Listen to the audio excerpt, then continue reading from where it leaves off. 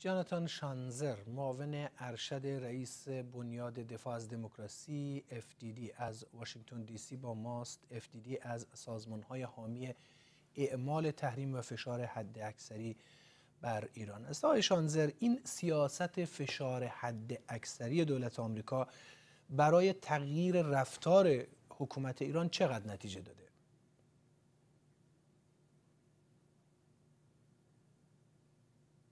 Well, it's still, I think, somewhat early to say. We've certainly seen a number of demands, the 12 demands specifically listed by Secretary of State Pompeo. I'm not sure that Iran has yielded on many of those. I think the question is whether the financial sanctions are beginning to bite, whether Iran is feeling it. My understanding is that they actually have had more of an impact than Iran initially had expected, perhaps even that the United States had initially expected. And of course, we're seeing some further strains on the Iranian economy, completely unconnected to the sanctions themselves. And so the question is, at what point will the regime begin to change because it's in their best interest? ولی این فشارهایی که حرفش رو میزنید بیشتر بر اساس بسیاری از ارزیابی‌ها بر مردم عادی اومده. مثلا نمونهش در همین سیل‌های اخیر کسی نتونست از بیرون امکان کمک به ایران وجود نداشت. فکر نمی کنید که این فشارها اگر وارد شده باشه به نقطه‌ای که دولت آمریکا میگه وارد نشده؟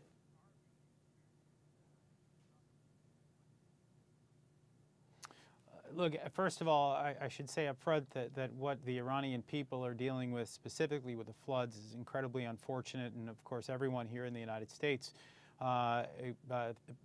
wishes them the best, and will hope that things get better very quickly for the average person in Iran. As for the challenge of ensuring that the regime is hit by sanctions and inoculating the Iranian people from the impact, that's a very difficult thing to do. This is, of course, because the Iranian regime often passes on the hardship to its own people. Rather than absorbing the challenges themselves, you see them continue in their corruption, continue to reap the benefits and pass on the pain to the average Iranian. This is the ongoing problem that we have. But at the same time, we have very little recourse other than to pursue this path because of the many malign behaviors that Iran continues to engage in. خب این راهی که شما دنبال میکنید و مصمم هستید که دنبال بکنید، البته بیشتر دولت آمریکا که بنیاد شما هم از اون حمایت میکنه، آیا خطر این وجود نداره که ملیگرایی ایرانی رو در برابر شما قرار بده؟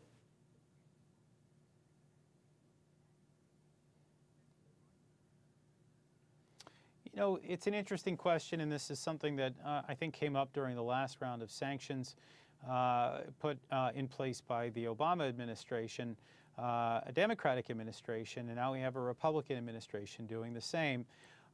This is a bipartisan policy, I should note, that has been really embraced by 3 successive presidents with a short break by the Obama administration.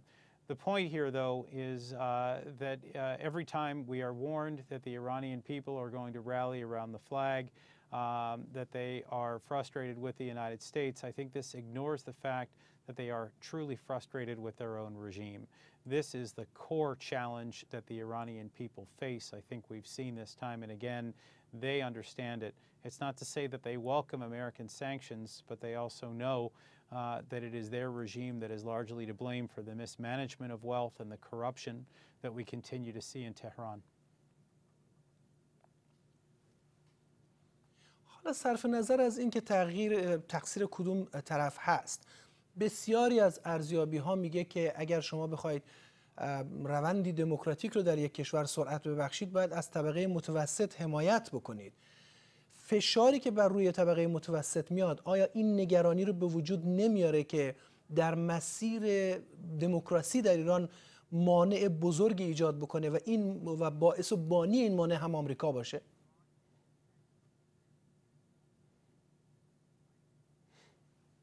I think we'll have to wait and see exactly how these sanctions impact the Iranian people. I have not seen any studies that suggest that that's where the pressure is being placed.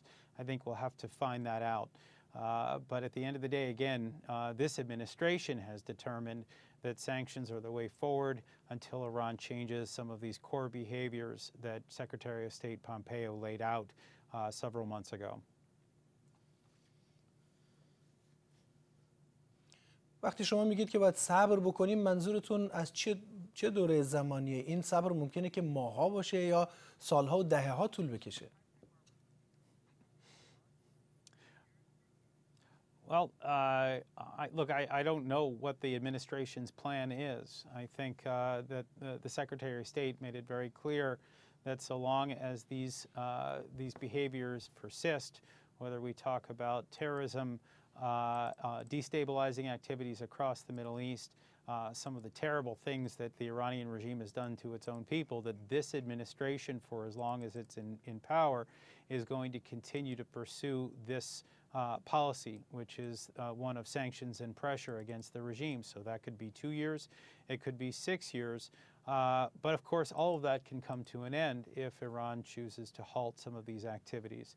And that is really, I think, the discussion that needs to be had, is that if the goal here is to end these sanctions and to relieve the pressure that is being lamented by the regime, but also potentially by some of the citizens of Iran, well, then the key is to have a conversation about why this regime continues to engage in these activities.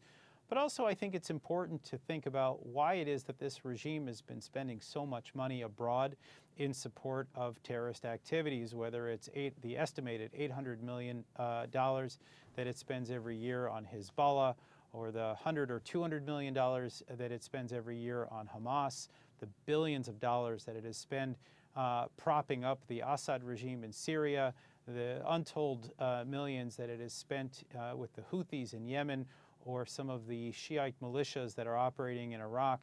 This is the kind of thing that I think the Iranian people should be looking at more closely and questioning. We know that some of the protesters that we've seen over the last year have raised this issue. The question is, can this become more of a national dialogue? Because my sense is that the Iranian people would reject this if they ever had an opportunity to vote.